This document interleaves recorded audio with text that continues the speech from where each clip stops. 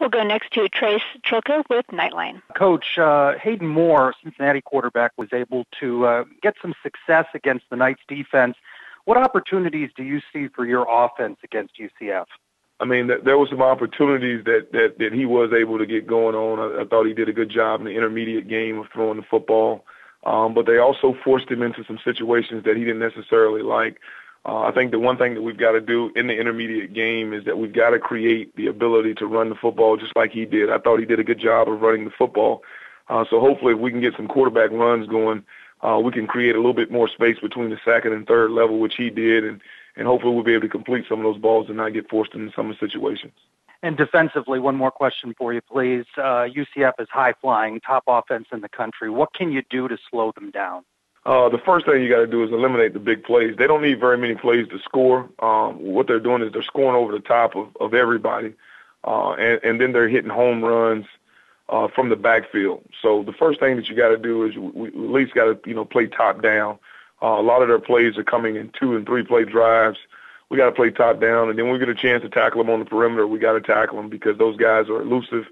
But the biggest part of their ability to be elusive is that once they do make you miss, they can score. We got they got world-class speed at some positions.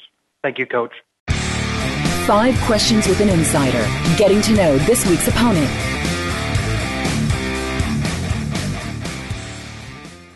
UCF's next opponent is the East Carolina Pirates. 34-10 losers at home against Temple to fall to 1-5. Friend of Knightline, this week's insider is a return guest. He's Whitey Martin, who's part of the American Athletic Fans page on Facebook. Whitey, welcome back to Knightline. Thank you for inviting me. Well, Whitey, ECU used to be dominant at home. Pirates now 0-4 at Dowdy Ficklen. Talk about this season so far. Seems already like a season you want to forget. Oh, you can say that again. Truthfully, I would like to forget it. I'm still going to the game. I'm still a Pirate, so I'm going to be there, even though how much it hurts my heart to watch some of the things I see. But I can tell you this, we just look unorganized. I mean, everything from defense. Our offense is improving. Our special team, I have to give it credit to the special teams this past weekend. They really improved. But our defense just leaves too many guys open. And I even hate to tell you this to pass it along to your team, but sometimes there are guys that are just totally wide open, and it just really upsets me. Well, let's take a look at the offense a little bit. ECU can score. It put up 31 on the Cows. Tell us a little bit more about senior quarterback Thomas Sirk and his wide receiving threats. Well, Sirk, I got to give him the offense credit. We can still move the ball. But our team, I think Coach Mo has a different philosophy than we're used to. Our team is mostly set up to be an air raid offense. And he's trying to put a lot of run into it. And how can I say? I don't think he has the personnel for what he's set up trying to do. But our offense can move the ball, but we still have mental mistakes even on the offense, and it gets frustrating. We have a couple of very good offensive players on the line, but they just break down. They're just too many of the offensive line that break down, and that really slows down our offense. We'll talk about the running game a little more. Just 34 yards against Temple. What's going on with the backs? And you just made mention of the offensive line. Seems like you don't quite have the horses to go yet on that O-line. Well, that's what I'm getting at. Our offensive line is, I believe, we're recruited to be mostly for a passing offense. And I do not believe we have an offensive line that is really set up for running the offense.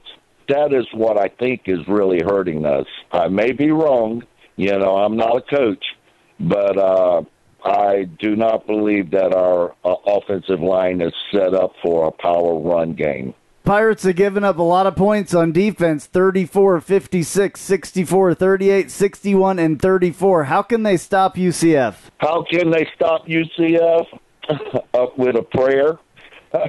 I am very impressed with UCF. I saw the Maryland game, and it really impressed me. And then looking at your record, but how can we stop you?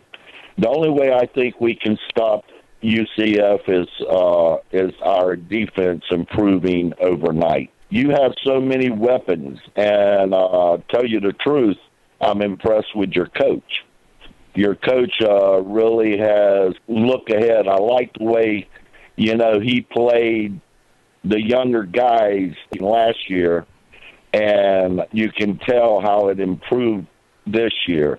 It's going to be a prayer for us or a miracle, I should say, for us to stop you.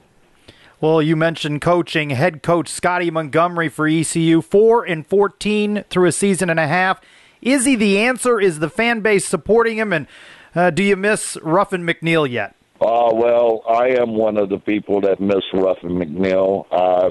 I really believed he needed one more year. He was 5-7, and I'm one of these people that Beamer for Virginia Tech didn't have a winning season to his 7th year. I don't want to go through that. Don't get me wrong, but at least Ruff, being alumni like Beamer was, being alumni, the fan base would have stayed with him, and plus Ruff would have stayed with us.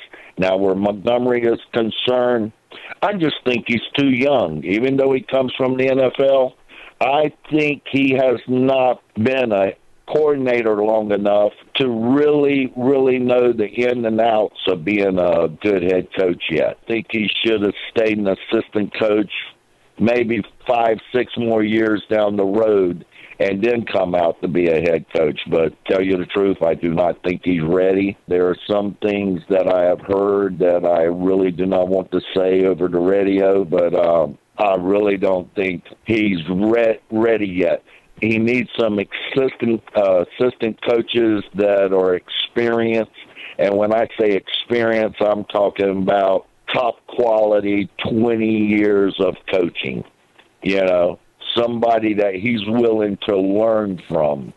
And I don't know if he is ready for that yet, but I really think he's just too young to take over a head coaching job. Whitey, thank you very much. You've been on here before. You're a long-time ECU supporter and ECU insider, and we really appreciate talking to you, and hope you're doing well up there. Well, I thank you very much, and I would like to say something. I hope the best team loses.